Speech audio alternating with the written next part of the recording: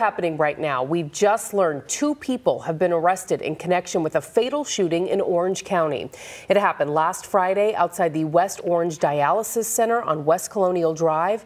Orange County Sheriff Jerry Demings spoke just a few minutes ago and identified the suspects as April Koger and Kenny Cheney. During the course of the investigation, it was discovered that Cheney and Koger had committed 2 armed robberies within the 2 hours preceding the shooting. So that was 3 violent crime offenses that these 2 individuals committed within a relatively short period of time.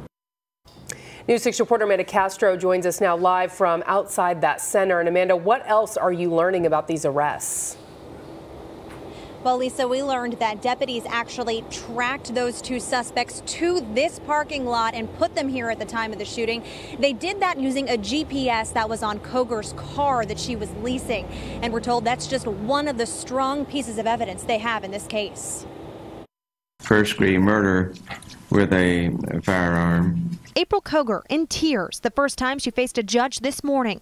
The 24-year-old accused of gunning down 55-year-old Gregory Whitebeck last Friday, an employee of the West Orange Dialysis Center. Deputies also arrested her boyfriend, 23-year-old Kenny Cheney. In regard to these allegations, which are for which the court finds probable cause, do you want me to appoint a lawyer for you? Before the early morning shooting, investigators say the couple robbed 2 victims at gunpoint, one riding a bicycle along West Colonial Drive, the other a mother walking her 3-month-old child to daycare on Old Winter Garden Road. Then the sheriff's office says Koger and Cheney drove to the medical facility, shooting Whitebeck as he walked into work.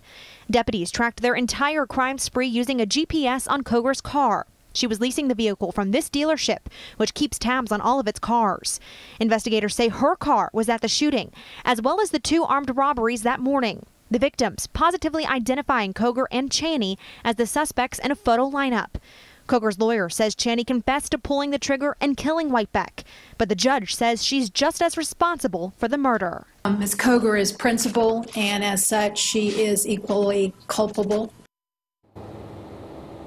The sheriff says that confession that was just mentioned, Cheney's confession to pulling the trigger, and then Koger being the getaway driver, along with surveillance video and witness victim testimony, all of that was the strong evidence that led them to their arrest and makes them confident that they got the right people for this crime. Now, we did hear from the sheriff as well as the clinical manager of this dialysis center.